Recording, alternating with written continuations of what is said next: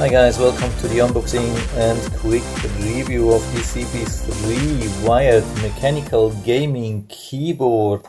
Yeah, the listing says gaming keyboard, RGB wired keyboard, anti-ghosting, 87 key mechanical keyboard with blue switches for laptop, Windows, PC, games and work. It's listed for around $49 on Amazon. Has pretty good reviews, so I thought I'd give it a try and let you know what I think about this thing. We have the US layout, which is important. We have the blue switches, which are causing or supposed to cause some clicking noise, if you like that, or you at least if you can deal with that. Some people say the blue switches have some advantages for typing, but of course the disadvantage is the clicking noise, and it's a full RGB. Let's see if we have some more information, just the layout here, but not much. Here we have some product support information. Yeah, that's it. Here, let's open the box and see how this looks in real life. We get some product information. I think that's not much. Maybe if you're interested into that, you can pause it and go to the highest resolution. Maybe you'll find something helpful here. We have different LED modes, and we get some accessories especially to remove keys when they are broken. We get 2 replacement switches and this thing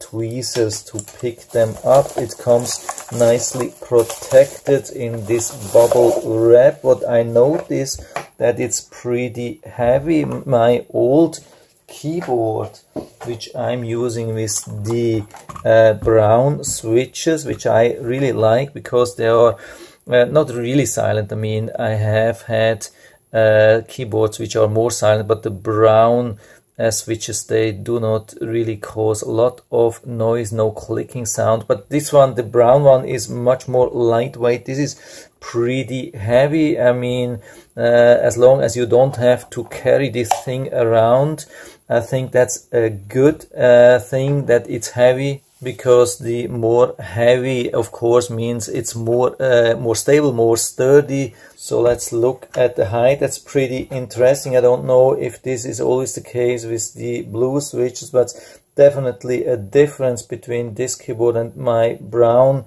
keyboard, or the one with the brown switches. Here we can see this gap here. With the other one I have, there's no gap to see, so it looks like the keys are a little bit higher, and you can see, or you can hear this thing here, how it sounds. So I brought this old keyboard, the one which I really like with the brown switches, to compare a little bit, and you can see the size is exactly same or very close to that, but there's definitely a difference in weight. So this one here is definitely heavier than this one.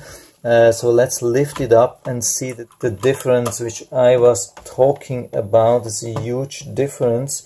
You can see this here. So here on the right side, the old one, there's no gap. On the left side, there's a big gap. I don't know what it means at the end. I'm not a keyboard specialist.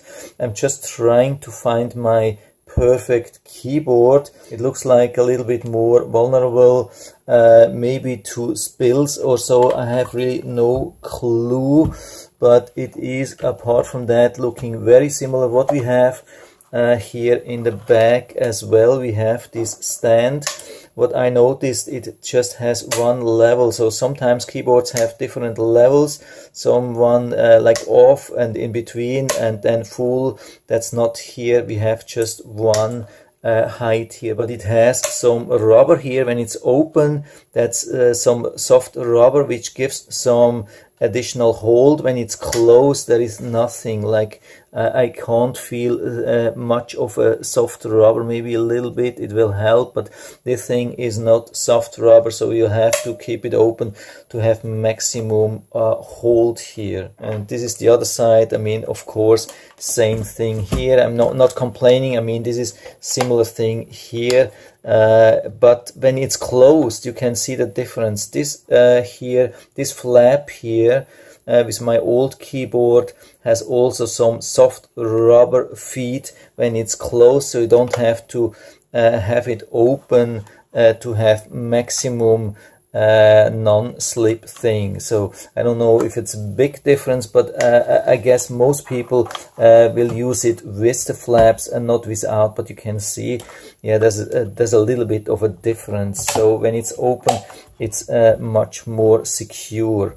So you will have to almost use it with the open flaps. And now let's come to the almost most difficult difference. When we click here, so I stop talking after that, when I click here, we can hear this clicking noise with the blue switches, but with the brown switches we won't hear that.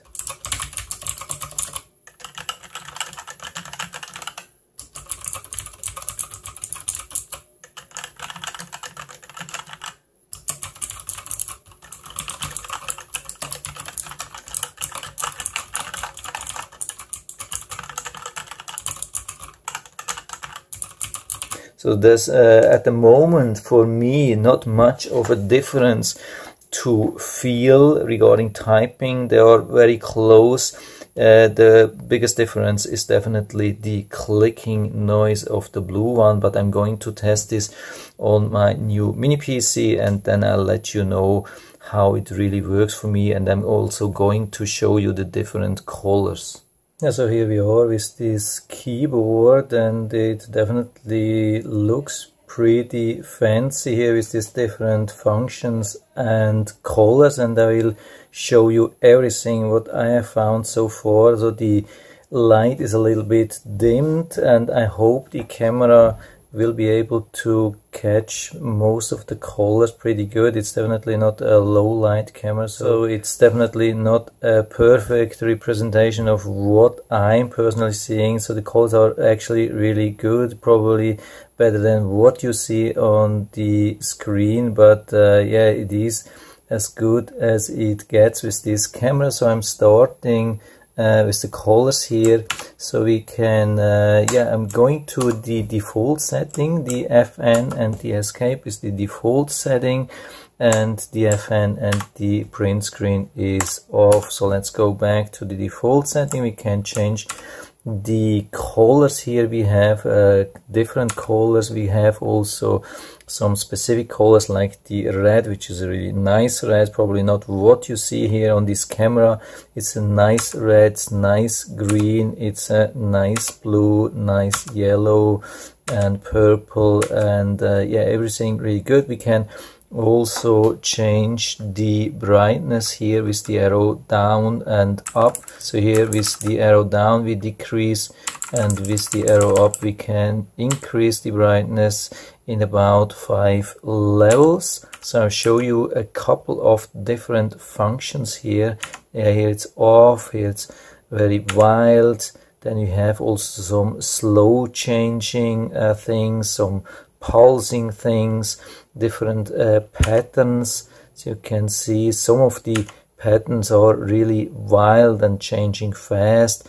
So I doubt that they are really helpful, especially this thing. I mean, it might look cool, but it could be very difficult to see anything, especially when it's dark. I mean, when it's in full brightness, then it shouldn't be a problem, but actually the letters on the keys are not very strong printed. So even when it's pretty high, I mean, you can see it, but especially when it's not so bright, it's difficult without the colors, and you almost need the colors. And then of course you need something better, like something like this. At least this, it's still changing a little bit, but it illuminates all the keys here. Another really wild one here.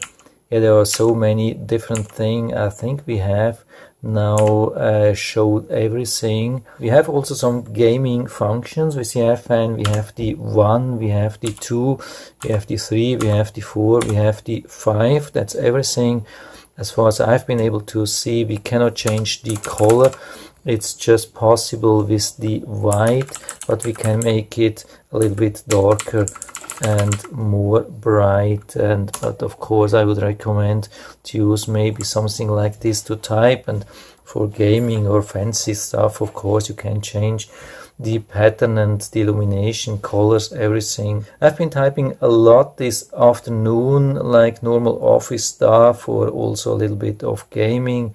And for me it works really good. I was pretty happy with it. Of course, you cannot get rid of the clicking sound. You have to deal with that if you like it, or if you can bear it, yeah, no problem. If you don't like it, maybe not so good, especially if you are working in a large office space. Maybe it could bother other people. You have to be aware of that. If you're alone in your office or at home, then probably not so such a problem. I think you can get used to that. A lot of people really love it, especially the typing. I think it's pretty good, it's comfortable. I've also let other people type around and they felt really comfortable, they loved it, and so I think it can be a good thing, also a nice gift. Especially for people who love these fancy things, maybe gamers or so, younger people. And I'll put down the link to the Amazon listing down into the description so you can check it out, order it from there if you like it. And I hope I've been able to help you a little bit with this video. If you have any questions or comments, just write to the comment section below. I'm always happy to talk about these things. And if you like the video, give me a thumbs up, subscribe my channel. Thanks for watching and see you next time.